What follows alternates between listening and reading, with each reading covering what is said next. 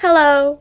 For this video, I am going to be doing my step-by-step drawing process. Now, I'm not perfect at drawing by far. These are just some tips for if you're just starting out digital drawing and aren't quite sure where to start. I am using Photoshop and a Wacom Cintiq Pro tablet. In total, this drawing took an hour and 20 minutes. Let's get started!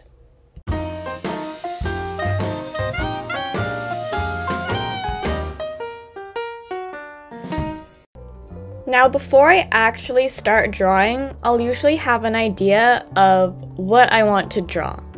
And if you're having trouble thinking of one, you could always look on different social medias to gain inspiration, and also decide what sort of category of thing do you want to draw.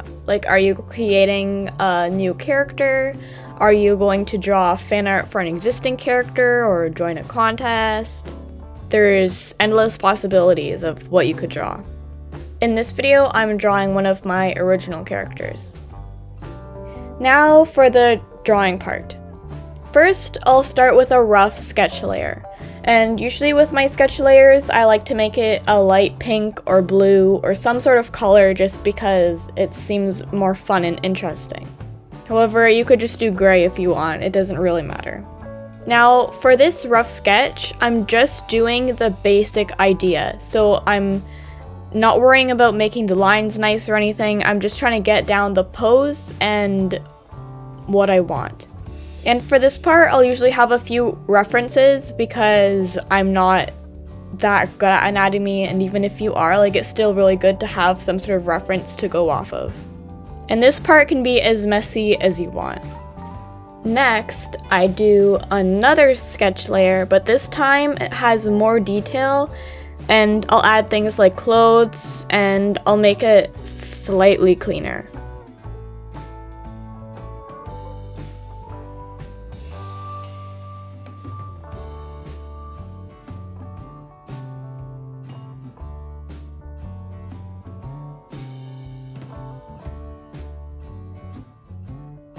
Now, onto the line art.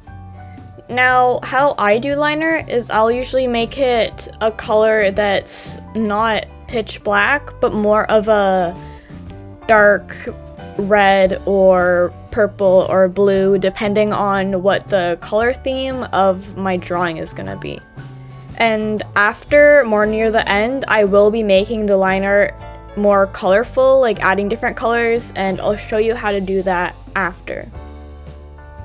Now, when I do line art, I don't try making it exactly the same as my sketch layer, because in order to do that, I have to work more slowly and be more precise.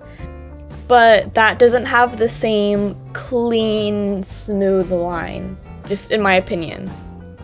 This does take a while because I'll often keep going back and redrawing the lines until I'm satisfied with them. Also keep in mind that the line art is on a different layer than the sketch layer. And the sketch layer, I have lowered the opacity so you can't see it as much.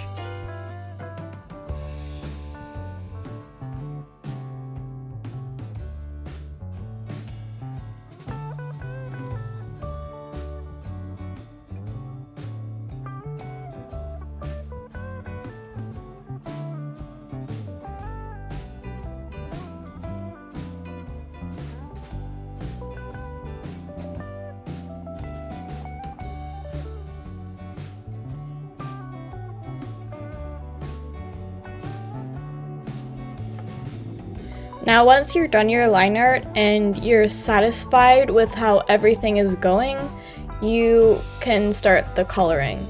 And now what I do is I'll take the line art layer and I will duplicate it so there's two of them. And here I'm gonna name it so it's more clear, but the bottom one is going to be for the coloring and the top one is just the line art, and you're gonna leave it and not really touching it or anything until later. And the coloring is where you're going to add the color. Now for coloring. Since this is an original character, I'm using the eyedropper tool to take the colors from this reference image and I just altered them slightly.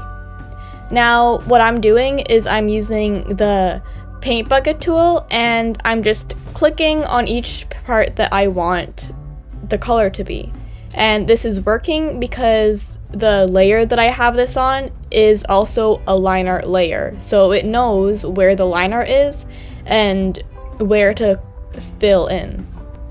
And although the paint bucket tool is very useful, you should still make sure to double check and make sure all the space is covered, because sometimes it doesn't fill in the whole space or there's a bit of an outline around the edge, especially a darker color.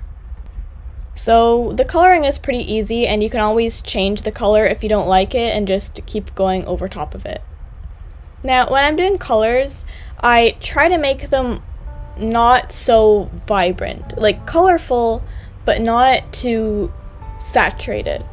So on the box where there's the colors, I usually stray away from these three corners and try to go more in the middle.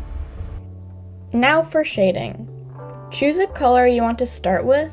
I'm doing the skin, and using the magic wand tool, select all areas with that color. And then I'll take the skin tone and make a more saturated, warmer tone for the shadow. And I'll do this in a separate layer. Now make sure you decide where you want your light source to be. I'm really bad at this and it often varies, but usually I'll do one of the top corners. And you should use lots of references and even reference yourself or like take a photograph to figure out where the shadows should go. And then I might use the airbrush tool to soften some of the edges. However, I don't recommend you use this for the whole shading process. And if you're not a fan of cell shading, you could always just blend the colors a bit more with a blending tool.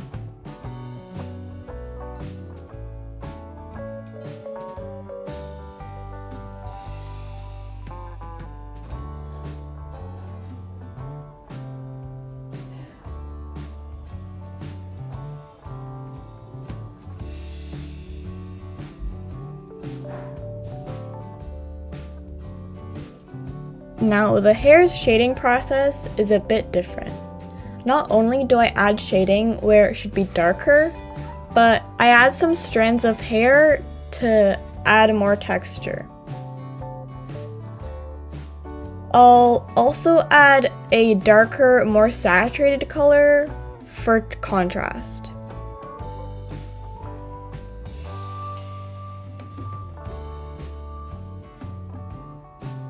Next, I'll add highlights. Unlike the shading, I changed the color to a more orange and less pink color. And usually I'll add these in clumps, and then I'll go back and change the shape a bit to clean it up.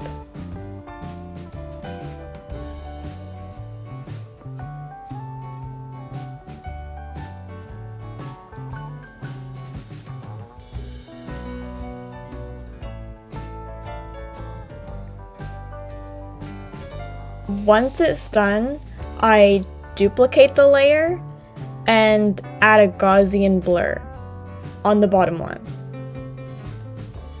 And then I will adjust the opacity and blend mode until satisfied. And this part I'm not going to say specifically what settings because it varies depending on the colors I chose and the brightness and stuff like that.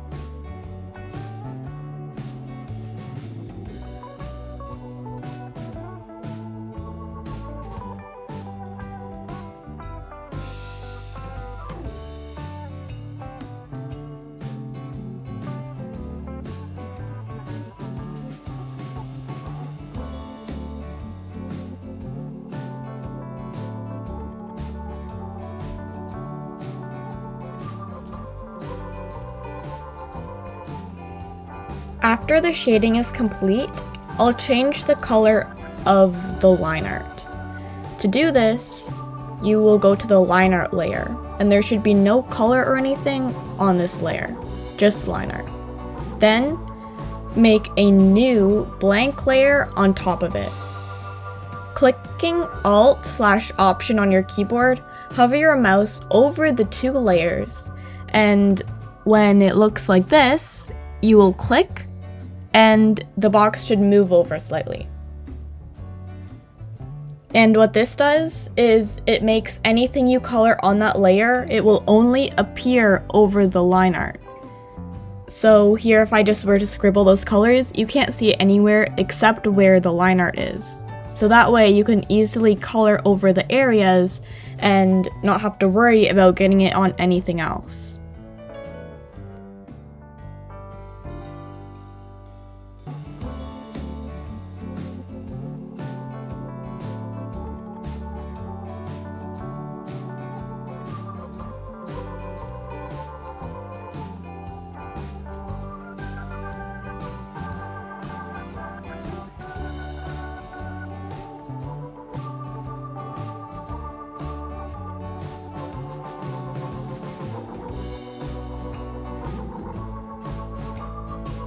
Lastly, one of my favorite parts, I'll add extra details and highlights. I usually use white for this part and go over any highlighted parts, especially the hair and eyes. And I don't just add dots, sometimes I'll add little star-like shapes or hearts. And thank you so much for watching this video. Hopefully it was helpful or entertaining. I also hope everyone is doing okay with everything going on right now. Let me know what you think of this video, or if you have any questions in the comments. Have an amazing day. Bye!